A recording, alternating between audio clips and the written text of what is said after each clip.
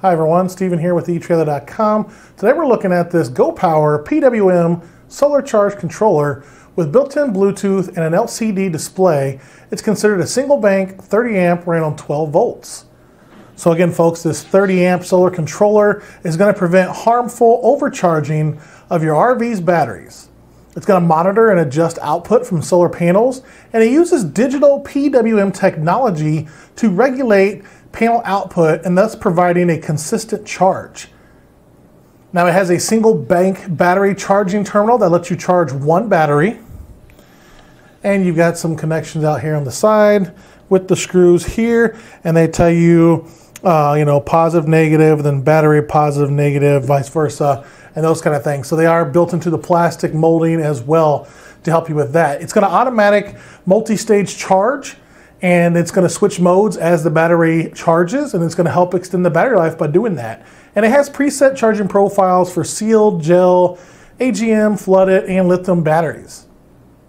Now the maximum power boost technology will top off your battery charge to run electrical loads at night.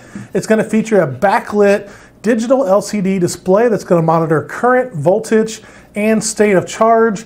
And the Bluetooth function lets you monitor statistics and also configure settings from your smartphone. It does require the free GoPower Connect app. You can get that on your phone, Android and Apple products alike.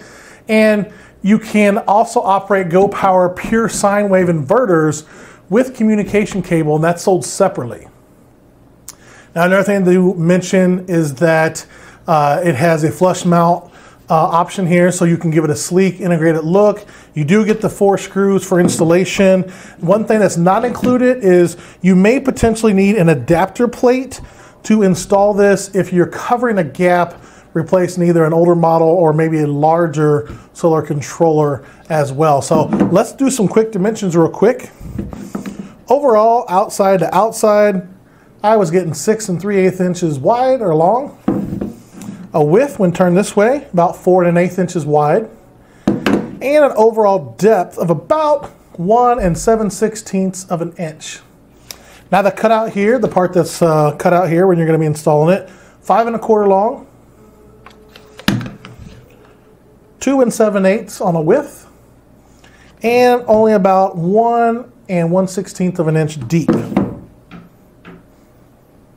Well folks, that's going to wrap it up for our quick look together today. I'm Steven. Thanks for watching.